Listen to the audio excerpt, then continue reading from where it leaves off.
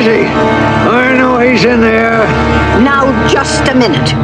You can't come barging onto my property, Amos Slade. That fox of yours almost killed Chief, and I'm gonna get him. How can you be so selfish? The only one holding us prisoner here is you. You calling me a liar? My father's not crazy. You are, monster. Oh, come on. Okay. I can explain.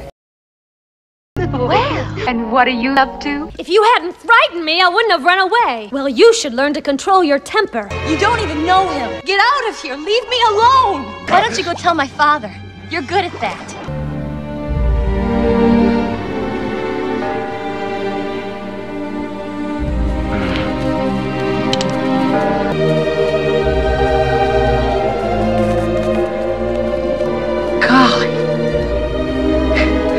Well, now.